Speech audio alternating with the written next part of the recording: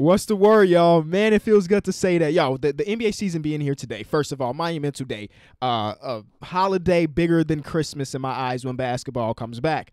This is a very exciting day, and today I want to talk about the two games. I'm probably going to spend more on game number one than game number two because there's a lot more takeaways. We're talking about a brand new team, brand new players coming back off injuries and things like that. And the second game, it was just Clippers versus Lakers, right? Two of the top teams in the Western Conference. It could have gone either way, but of course, I will spend some time there. Be sure to leave a like on the video, subscribe if you're new. Welcome to Called Game. Let's talk about the first game of the day. A complete blowout, but it was fun for the first quarter. Definitely to see Kyrie Irving coming back and dominate, to see Kevin Durant come back and dominate is a beautiful sight, because as far as Kevin Durant goes, coming off an Achilles injury at his age, there's question marks on how he was going to look. But if you watch him at all during the preseason, you could tell that he is here, and he is looking great, man. To see him come out and drop 10 quick points in the first quarter was amazing. I'm excited about this team, man. Of course, I don't want to overreact to anything I saw on day number one because it is a very long season of 72 games and things can change. But I do want to give a lot of love to the Brooklyn Nets because they came out and that offense looked amazing. You have a guy that's heavy ISO and Kyrie Irving. You have a guy that's heavy ISO and Kevin Durant, and yet the ball never felt like it was sticking. It never did. They were flowing. People were hitting shots. Caris LeVert coming off the bench looking amazing. Like, the offense looked deadly. And if I was the other teams in the league, again, it is against a Warriors team that maybe is worse than what we expected, but they just came out and they dominated. And I would be afraid if I was the rest of the Eastern Conference because, I mean, I guess you were counting on Kevin Durant not looking as good as what he did in that first game for you to feel comfortable and confident. But that man that man was different. And Kyrie Irving, this ain't breaking news. We all know Kyrie Irving has the nicest handle ever. Yes, I said it, ever. And it's just everything he does is so silky smooth on the court. Love Kyrie Irving as a basketball player. It's going to be really fun to watch the Brooklyn Nets this season. But I want to spend a lot of time on the other team because this is a team that was, for me, super hard to project. I made a video at the beginning of the offseason when they got the second overall pick before the draft, like right after the lottery. And I was basically saying that I was excited for Warriors basketball again because Klay Thompson was back in the gym at the time. Steph Curry was healthy. And then they had the second overall pick. We kind of knew it was going to be Wiseman, but we weren't completely sure. Wiseman fits what they were trying to do. And I think the video said that the Warriors are the most dangerous team in the NBA. Freezing cold take. But a lot of that is because Klay Thompson is injured, by the way. If Klay Thompson is there, we're having a different conversation on open night, I must admit. I mean, I saw some people on Twitter saying things like, when Draymond comes back, things will be better. And I'm like, Draymond ain't that big of a Band-Aid to cover up all the things that we saw in today's game. Again, like I said, I don't want to overreact to what I saw, but there is some gleaming issues with the team, and that's why I said it was so hard to project, because we know Steph Curry is one of the best players in the league, the best point guard in the league, and he has this gravity to him on the basketball court, of course. But what we have realized throughout the 5 games that he played last season and the first game of this season, again, that is a very small sample size, but if he doesn't have his shooters around him, it's way easier to guard Stephen Curry. Like, Steph Curry needs and Klay Thompson need each other like love needs water. You know what I'm saying? It's just like they fit so perfectly. When you have two of the best shooters of all time playing on the same team, it is just hard to defend at the end of the day. And now with Steph Curry having to kick it out to Wiggins or Steph Curry kicking it out to Kelly Oubre, who looked bad today, it is so much easier to be like, Oubre's cool, but we much rather double the guy that's the greatest three-point shooter of all time. Wiggins, we don't worry about that whatsoever. Eric Pascal, cool guy. We ain't worried about him. We're going to bring that double team. And there was a time in this game, and we're talking about third quarter at this point, so it's already 25, 30-point game. And there was a lineup out there of like Steph Curry, Kelly Oubre, Wiggs, Eric Pascal, and Kevon Looney. And I was looking at this lineup, and I was like, they should be double-teaming Steph Curry. And guess what they did? They double-teamed Steph Curry.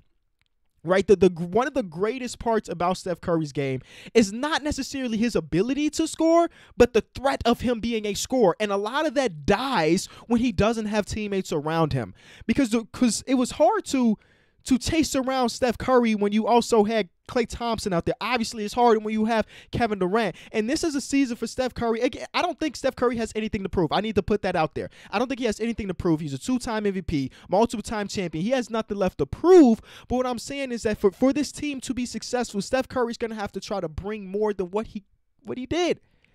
It's weird to say. We talk about a guy that is so elite on the offensive side of the ball, but you can only do so much as a guy that's not going to be super quick to get around his defender, or like on Twitter, it turned into, like, in my mentions, it turned into a Dame versus Steph and Curry debate, and I didn't want that to happen. Like ranking players are so lame to me now in 2020. It was something I would do when I was younger and stuff, but I don't want to do that anymore. But like they're as great as they're so different players. They're just such different players. And this is one of those seasons where you want to see Steph Curry have the Damian Lillard type year from last year. Damian Lillard's type year from last year got them to the bubble, into the play-in game, into the 8th seed, and I think they took game 1, yada, yada, yada. Steph Curry's going to have that type of season on his own, and throughout the course of his career, he hasn't really had to do that because Klay Thompson, I'm starting to think that the world is realizing this, but throughout the last 4 to 5 years, Klay Thompson has been severely underrated from the average basketball fan. Sure, he has a couple all-star appearances, but like he is similar to Steph Curry. We're like, you can't leave this man anywhere on the court. And when you have 2 of those guys out there, it's ridiculous. And then that opened things up for guys like HB before Durant got there and allowed Draymond Green to be Draymond Green. And then Draymond Green, before the season started like a week ago, he said, like, this is a championship or bust season for them. And that is, I understand having the wanting to win a championship. That is the end goal for all 30 teams at the end of the day. But championship or bust is harsh when you have the players that you have. I think I mentioned his name earlier, but the way Wiggins plays, man, it frustrates me as a basketball fan. Because I know, and you know watching this video, all the potential that Wiggins has. And every year I go into the new season like, okay, this could be the year that Wiggins does what Wiggins should be doing. This could be the year. And again, I don't want to overreact based on game number 1. Who knows the 71 games that are remaining, he could take off. But this game, it was just like when he was on the court, I was like, please get him out. Please get him out. But the problem is, the reason why this team was so hard to project, of course, they had Klay Thompson going out and Draymond Green not playing well last season. But this is a team that lacks depth. And one thing that the Warriors have had throughout all of the titles run is they've had depth. They have Iggy. They have Sean Livingston. They have Festus Ezeli. They have players like that that'll come off the bench. The Brazilian Blur. Remember?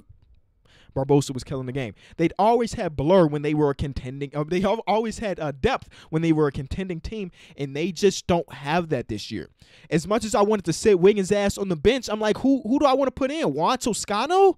You know what, Wiggs? You airballing 2 shots is probably better than what Juan can put us on the offensive side of the ball. So this team lacks depth. They're missing their second best player, and it's so heavily like Steph Curry would have to put on the backpack bigger than any backpack I've seen in a long time. So because of that, Draymond, this is not a championship or bust season. It's not a contending team. And who knows? Again, I don't want to overreact. I still don't want to project this team to be in the lottery this season, but it wasn't promising what I saw. For them to put up the, 85 points, if that, this game was kind of sad. Now, I do want to say some of the shots that they got were good shots. It's just that they don't have good shooters. The shots that Wiggins were getting in that corner, those are good shots that you want to see people take. But it's a below-average three-point shooter taking it. You know what I'm saying? And the last thing about the Warriors before I move on to the second game of the day is that they are missing that second ball handler type guy. There were so many turnovers I saw where like Ken Bazemore was bringing the ball up the court and he was trying to make a simple pass to cut, and then they just jumped the pass. It's just like they don't have a secondary ball handler whatsoever. And I think that comes in with Draymond is healthy and ready to play, but they desperately need somebody other than Steph Curry to play because, again, Steph Curry is so deadly off screens and is so deadly without the ball in his hands, but nobody that played today could get him that ball. Again, shout out to the Brooklyn Nets. They looked amazing. The Warriors a little afraid of. Now, let's talk about the second game of the day. There's not really that much to talk about with the second game of the day because we do have 2 of the best teams in the Western Conference or in the entire league going at it, and it's going to go on either way. Of course, both teams have new pieces, like Serge Ibaka looked really good tonight. I'm already seeing Lakers fans really mad at Marc Gasol for the stinker of an opener, but it's Marc Gasol. You're going to get some good games. You're going to get some bad games. I think a lot of what Marc Gasol brings is hoping that it happens in the playoffs and kind of ignoring what he did in the bubble of last year. I keep telling people this, whether it be on my podcast or on Twitter or whatever, that like I am taking the bubble performances from players with a grain of salt because it was such different circumstances than what they're normal to. It just is. Like the people that were averaging 40, I don't expect Jamal Murray to come out and average 30 this season. I do want him to be better, but I'm not going to look at the bubble and if he comes in and averages 22 instead of the 30, I'm like, this is a disappointing season because it was so different. So I don't want to look at Marc Gasol's very bad play in the bubble and the playoffs of last year and be like, that's who he is now. But in the first game of the season, it was pretty rough. One thing that was encouraging with the Lakers is that the Montrezl Harrell, Anthony Davis minutes looked great offensively and defensively. It's always a pleasure to watch Anthony Davis defend wing players because he just can. And that's why I have him as one of my top defensive player of the year players this year, is because like there were times he was guarding Kawhi and did a very good job. Like there were also minutes where Anthony Davis and Kyle Kuzma were on the court together, but Kuzma was guarding Serge while Anthony Davis was still guarding Kawhi Leonard, which is like just Anthony Davis is that guy. But shout out to Paul George and Kawhi. Paul George has become the butt of a lot of jokes, and the Clippers have been the butt of a lot of jokes after blowing their lead and all of the things that have been going on in their locker room, yada, yada, yada. But everybody knows that on his best day, Paul George is the man. He just is. And today was one of his best days.